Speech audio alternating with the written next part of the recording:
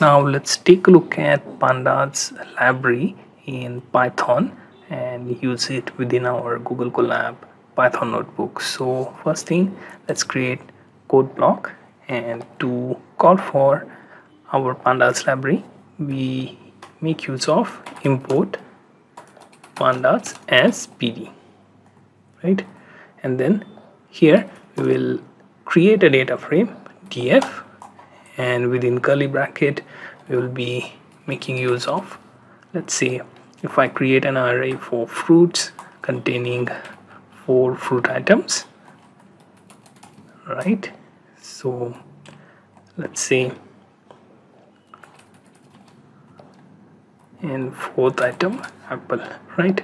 Now add comma, and then let's add one more array of price, so it should form a table, and for that 10, 20, 30 and 40, right? So now that we have our data frame variable, next thing that we are going to do is we are going to print this data frame out. Now generally what we usually do is we just pass on this print df, right? It should also does the work. However, if you see the difference between print df and then pd dot data frame and then passing df to that, these two will give you different outputs. So printing df will print this as is within the line, right? Meanwhile your pd dot data frame and then passing df to this should properly format your data frame, like you get column number for these 4, then your fruits and their respective prices. So we'll run this and see that. As you can see, printing df, you get the output as is. However, printing from pd data frame df got you this fruits and price within this tabular format.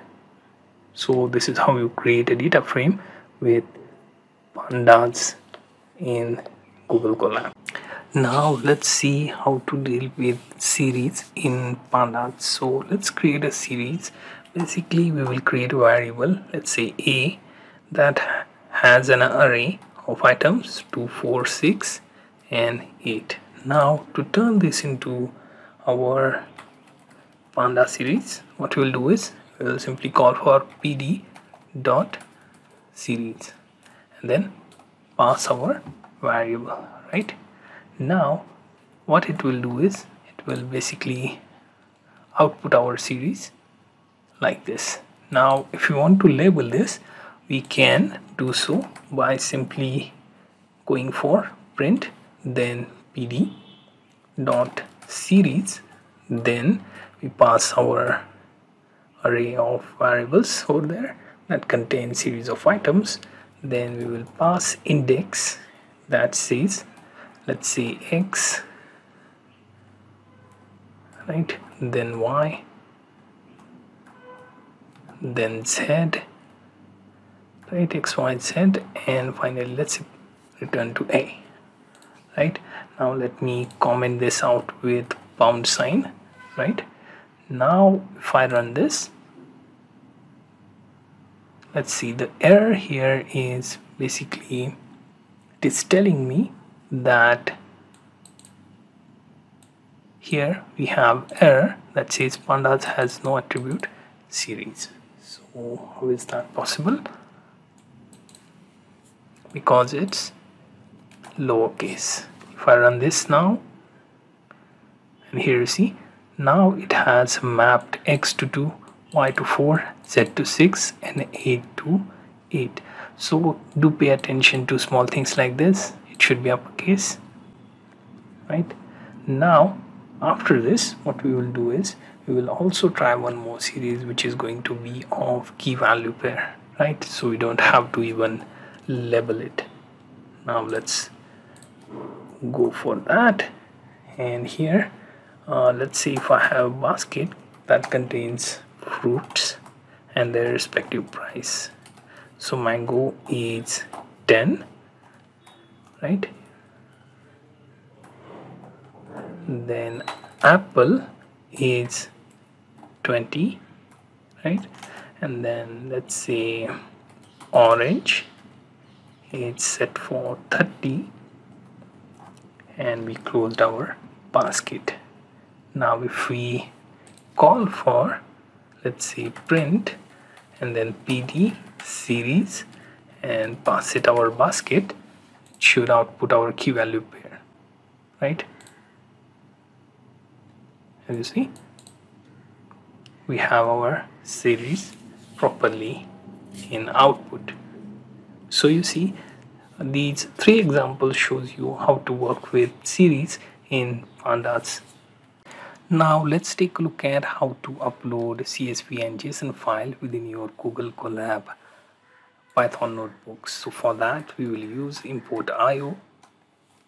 Also we will use import JSON.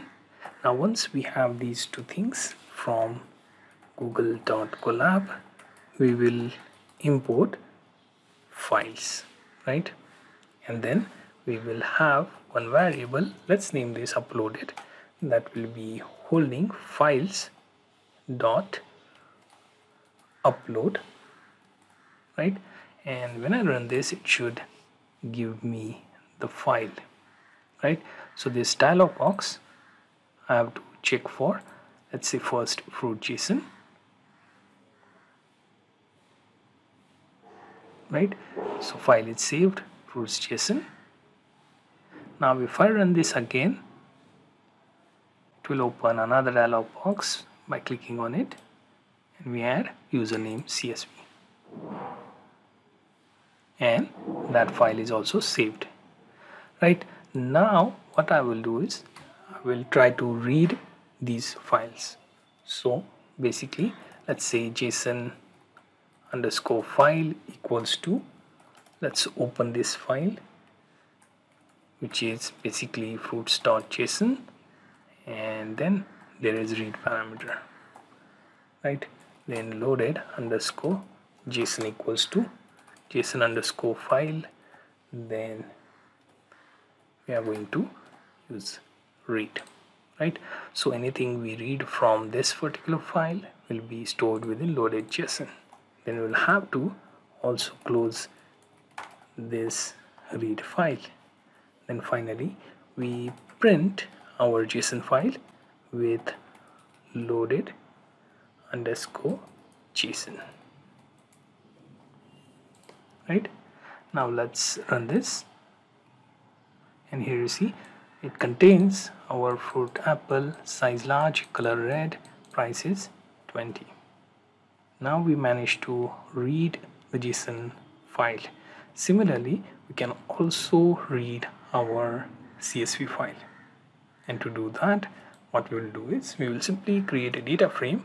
Let's name this df. Then we call our pandas pd dot read underscore CSV, right?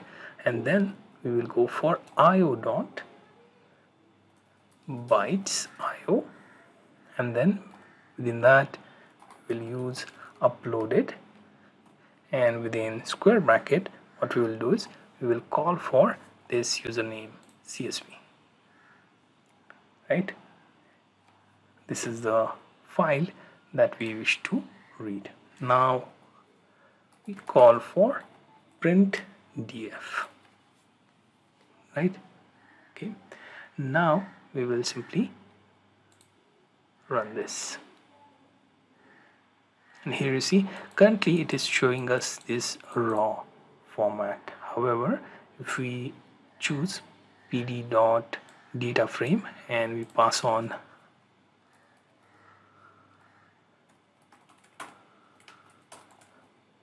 df to this, right, and if we run this, here you see it needs to be clean in order for it to be viewed properly.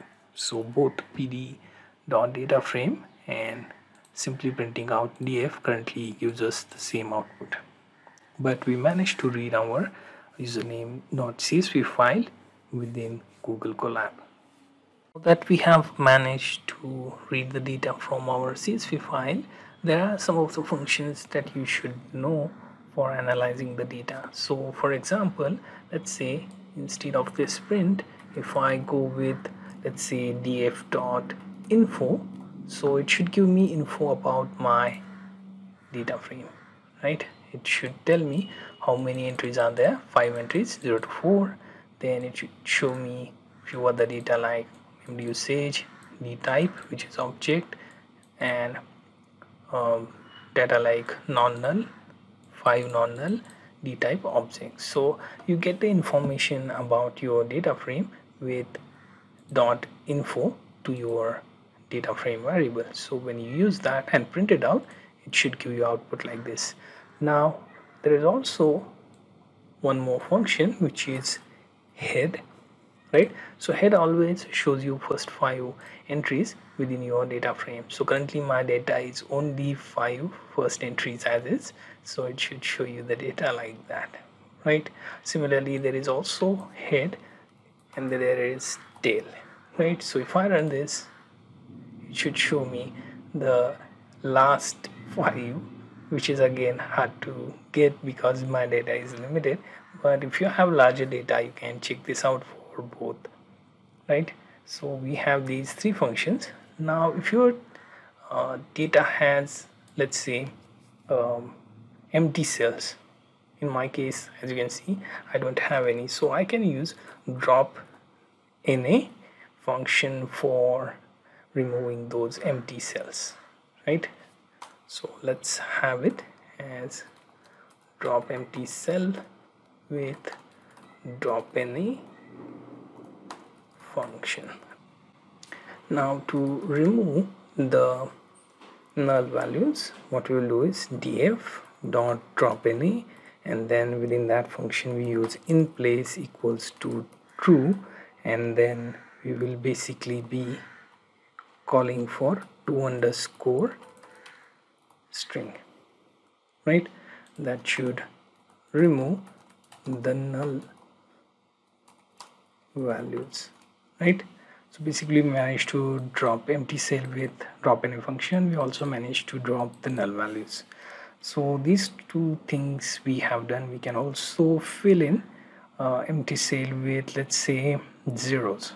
To do that, we can type in print, then df, and then fill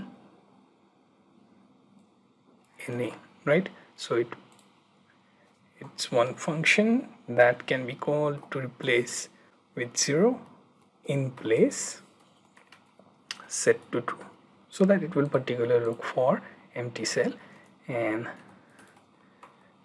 replace with zeros, right? Now comes the part where we try to remove duplicate. So print df and then your method or function duplicated, right? So remove duplicates, right? So we have seen so far is removing empty cell, then removing null values, then replace zeros, remove duplicates, right? Now comes the correlation part, which is with print and then df dot core method or function. So what it will do is find correlation between, sorry, not with, between your columns, right? So these are few functions you should know: drop in a, then drop in a and passing the parameter for removing null values, then fill in a to replace with zeros, duplicated for removing duplicates, and then core for finding correlation between columns. So these are some of the things that you should know for manipulating your data that you get from your CSV file with Pandas library.